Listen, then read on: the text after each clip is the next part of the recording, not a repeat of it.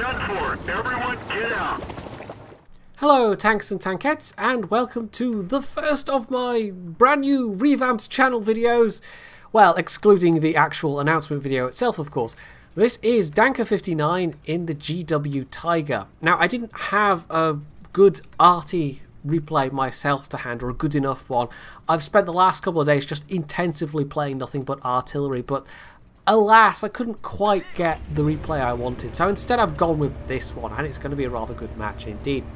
Now, as you can see, this is actually one of those vehicles that got a lick of fresh pixels, and it looks rather nice. And this is actually a nice little side benefit to making this switch over to artillery now, is that there are now more and more artillery appearing that have been HD remodeled, and it's a pretty minor thing. It's not really the reason why I'm making the switch, but it's nice that it's happening. It's nice that these underappreciated vehicles are finally getting some love. Now, there are some of my own vehicles that it's going to be difficult to give up, things like the AMX-40 for instance, but I have hope that we're going to see, I mean, there are so many vehicles in this game, artillery in particular, where they are based on the chassis of, you know, other vehicles, and in this case it's a Tiger. In fact, I think it's the Tiger P, or is that the Tier 8? I think this one's just the Tiger. I can't remember. Anyway, but, I mean, how great would it be to have an AMX-40 artillery? Wouldn't that just be amazing? So there we go. The ST1 rather kind of rudely took cover behind the rocks, so Danker was forced to go for the AMX-5100 instead, and it was a pretty unlucky shot, I've got to say. Only 884 damage. I mean, against a French heavy tank, that's pretty disappointing. I mean, Danker's matchmaking here is decent. He's top tier, but there's two enemy artillery against him, so you can actually see he does at various points take a look to see if he can spot the firing traces. He's going to have to be careful about that. But yeah, I feel that was really unlucky there, that AMX-5100, not just immediately one-shotting him. And, well, maybe he'll get a bit more lucky with this pattern. The pattern's not even full health. He's only got 1200 out of 1700 health. But even though it was into the pattern's rear armour, it hit the turret, and again, just shy of 900 hit points. So it's a bit of a disappointing start to this one. A little bit disappointing. He didn't, I mean, he could have reasonably expected to one-shot both of those vehicles.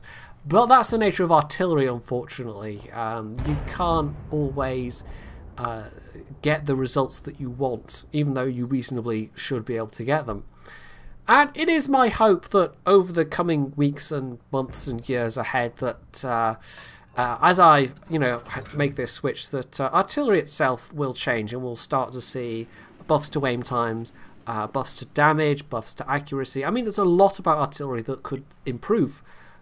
But what's there right now is actually pretty good in of itself, and, you know, hopefully you're getting some sense of my newfound enthusiasm from that news video and from this video. Now, it's very unlikely to one-shot this guy. I mean, it's one of the best armoured Tier 9 heavies in the game, and so taking off only 721 hit points, I think that's pretty reasonable. I think that's pretty fair. That's only, what, a third? In fact, I think that's more than a third. So, I mean, only doing that amount of damage frontally to a Tier 9 heavy tank that's one of the best Tier 9 armoured heavies in the game. Yeah, you can't really complain about that kind of shot so much. I think that was pretty reasonable, all things considered. Now, he's now looking to support the southern flank. You can see there's the potential of a nice double target. Now, the Lorraine unfortunately takes a big hit there, so he's not going to get that much health if he gets both of them. And another hit from the Lorraine. And then he puts another shot out into the, well, this time the side armour of a tank, and doesn't do a lot of damage. Now, I can't tell, by the way, if the FPS on my preview screen's just gone a bit wonky, but it might just be the preview FPS. The actual video FPS might be fine. The FPS in this replay itself was a bit weird at times. I actually had to record it, or have a go at recording it several times, just because it was not behaving itself. And my plans to do this in 50 FPS, well, they just didn't work at all.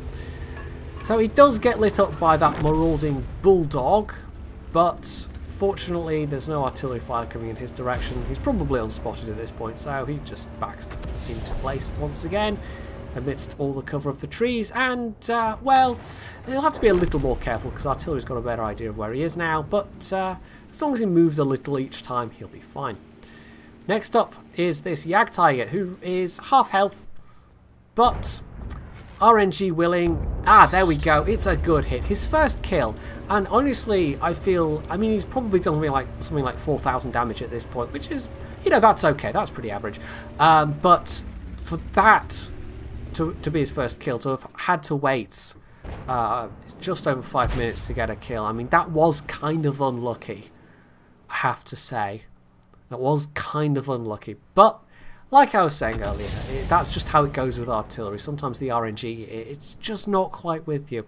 However, he has got that first kill, and that's fine. That's an extra bit of XP he'll get at the end of the game for that.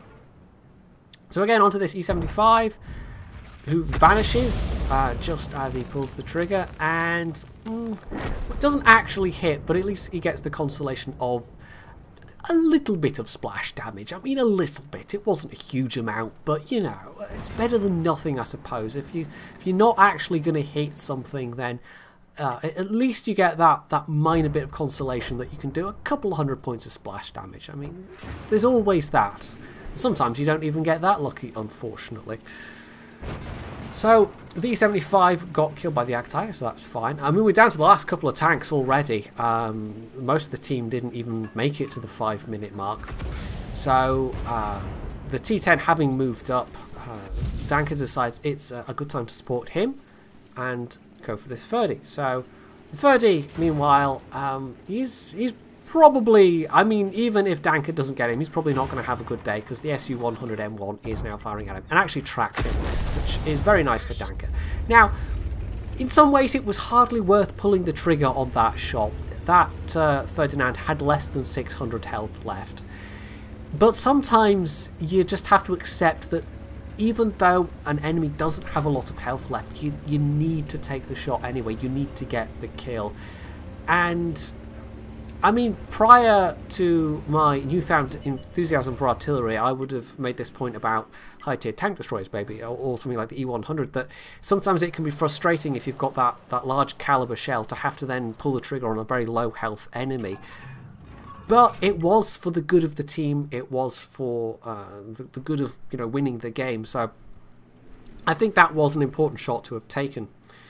Unfortunately, the T10 did find the remaining enemy artillery, but got hit in the face in the process. So he maybe got a little unlucky, and that was a bit of an odd replay, Dirt, but anyway. He maybe got a bit unlucky in that he didn't one-shot the enemy arty. So, yeah, it's looking a bit tense at this point. I mean, the T10's down, so what they're left with is a tier 8 tank destroyer and a tier 9 tank destroyer, and the enemy team's got a tier 9 tank destroyer. So none of them are especially fast. Although, having said that, actually the SU-100M1 is actually reasonably fast, but the Jagdtiger, not that fast, and the T-30 is definitely not that fast. So it really is just a matter of rooting out these final couple of enemies, if at all possible. Now, Danka clearly thought that they would be, or at least the T-30 would be on the other flank. But actually, the T-30's gone back to defend the cap. And as you can see, the enemy artillery, who has taken some damage, is flanking round behind the SU-100M1, who is very low health. So, well, we can probably guess how that's going to go. The M4043 fires on the move, so naturally, of course, it hit. But Danka's shot itself, again, firing on a vehicle that's on the move, you know, there's really no problem with that. That was a very skillful shot, and managed to take out that enemy artillery. So that has evened things once again. It's now just that T-30 that's left. So the Jagdtiger is pushing up that side. It kind of is in the Jagdtiger's hands now. I mean, obviously artillery is a very important and necessary component of this game, but if it was just artillery versus a T-30, well, who knows what the outcome would be in that particular scenario. But As it is, this Jagdtiger can move up and Danka can actually give him some cover. And he's actually indicating to this Jagdtiger that he's going to be giving him cover. So we're down to this. 14-13 on the scores at the top there. One enemy tank left, but if he's got a big gun, he could be rather nasty. So yeah, we'll see basically who gets the first shot off. We'll see if this T-30 is still in the same place. But given the fact that Danka is going to be giving this Jagdtiger cover, I think he's got a very good chance of helping out here, provided the RNG is with him, of course. So yeah, I mean, this is pretty tense. This T-30 could still be there. He could be somewhere else. I mean, just watching this right now, you can really feel the dramatic tension kind of bleeding through, I think. Hopefully you can as much as I can anyway, because this kind of dynamic gameplay, it can be quite tense to watch sometimes. It really does get the adrenaline going. So, I mean, maybe I should have started off the video by advising everybody to take a seat first, because you wouldn't want to be, you know, if you were standing up, there might be something dramatic happens that makes you go into a faint, for instance, or if you're holding a hot drink, you might, in surprise, you know, throw out your arms and suddenly there's tea everywhere. But I didn't. So if you have managed to fling a hot cup of tea everywhere, I do apologise. That was my fault. Now, in a surprise twist, the T-30 turns up on this flank, but although, I mean, he very skillfully, he drove forward, fired on the move and hit the T-30. He unfortunately got incredibly unlucky there in that he didn't one-shot that T-30 for the 1,000 or so health that he had. He got left on about 62 health there, so that was really very bad luck for Danka. I think the T-30 just kind of skillfully angled enough so that his tracks actually absorbed some of that damage. So well played by that T-30 there. I mean, that was a very skillfully taken shot, as it were, in that, you know, he was on the receiving end of it, and it was very unfortunate for Danka because to come so close to killing that T-30, and by all rights he should have. I mean, you know, with that kind of precisely, carefully aimed shot, I think, again, we're back to that word, or that phrase, reasonable expectation. I think he would have been fair in having the reasonable expectation with taking that, you know, driving forward and taking that kind of shot pretty much as soon as the T-30 popped up there.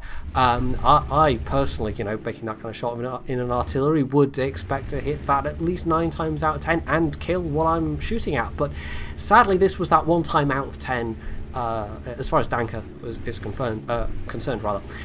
However, they're going to win anyway. The Jagdtiger, having driven around the other flank, has had enough time to cap. The T-30 was never going to get back in time. He's just firing off a couple of victory shots there. And as we can see, well, this was a pretty decent game for Danka indeed. He got an Ace Mastery, he got his first Mark of Excellence, and a Gauze Medal along with a Top Gun. So it was pretty reasonable. And he did have some bad luck in this one. I mean, let's be fair about this. There were 2 enemy artilleries to Danka's 1. And, you know, 6,000 damage, 1,000 base XP. I mean, it was a pretty good result. But it was one of those games where you just feel like you're chipping away for a little bit of damage here, a little bit of damage there. And he didn't really get any of those nice high damage shots that you would expect for artillery. I mean, also look at that. I mean, 9 shots fired, 8 hits, and 8 penetrations, 1 splash damage. I mean, missing 1 shot was just such bad luck. But at least he had the consolation of doing a bit of splash damage there. So, all in all, I mean, I think this was a good game in the end. And even though damage-wise it wasn't spectacular, he didn't have any particularly spectacular shots on the whole. I think everything was very kind of calm and considered and you know, very skillfully aimed. It's still, you know, it's one of those games where you just get a little bit of damage here and a little bit of damage there, and it does add up in the end. So he did actually get a pretty reasonable score at the end of that one, as you can see. So there we go, the first of my new style, new look artillery games. We'll definitely be having some of my own coming up over the coming days and weeks, so obviously keep an eye out for those. And of course I'll be showing lots of viewer artillery replays as well, because I know they'll also be very popular. So hopefully you've enjoyed this, and if you have, you can hit the like button, you can leave any comments below complimenting Dank on his very skillful gameplay, you can sub to my channel if you aren't already, and as always, stay tuned for more.